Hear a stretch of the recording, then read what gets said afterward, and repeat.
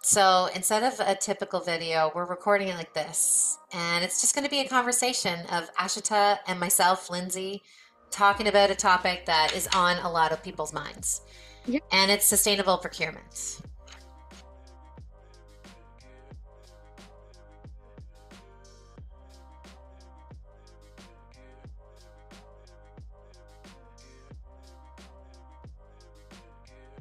Okay, so talking about the facts. So it is the most important fact which I felt like that companies should focus on it, and that is 80% of the emissions come from the supply chain, and that's why you need to start with your suppliers.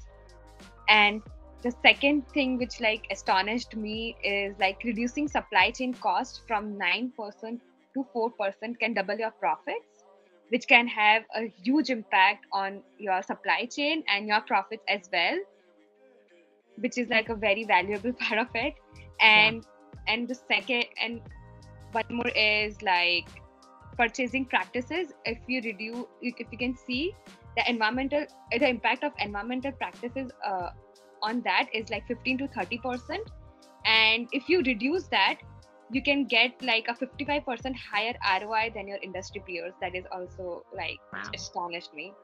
So Lindsay, like, Wow. what do you think about that? That's crazy. So I can see now why those bigger companies are putting pressure on their supply chain to make these changes and become more sustainable because it's saving them money.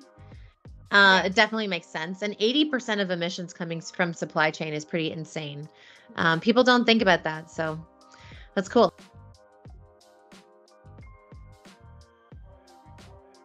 And like, do you want to go over some steps like how we can help other companies they can go through? So, okay, so steps to being to your sustainable procurement practice. I'm gonna well, I guess I'll go over 4 of them if you want to jump in too. So the first would be to understand the timeline. And this I would say because businesses have so many priorities, you need to know like when do we need to roll out the sustainable procurement policy and why. So sometimes you need to do it because your investors asking, for example. So it has to be done this year, for example. Exactly. So understand what is the timeline, what is the broader picture, and what are the KPIs or the key performance indicators on it, so that everybody understands why it's part of the strategy, and even your executive team, everyone. That's probably step 1. And then step 2 is the groundwork. And Ashita came up with the perfect example, which is the SMART goal. So you probably heard of SMART goals, but it should always be specific, measurable, achievable, realistic, and time bound. Because too often we both, and probably you too, see companies committing to something by just saying, yeah, we're gonna do this thing, and there's no like structure. So if you say you want to become more sustainable in your procurement practices, come up with some SMART goals around it. Okay, the step 3 would be outline your plan for achieving this. And so we actually talked about this just before doing this recording. We have a client that they have about 1,500 suppliers, which if you can believe that, that's huge. So they're not going to be able to tackle all 1,500 from the get-go.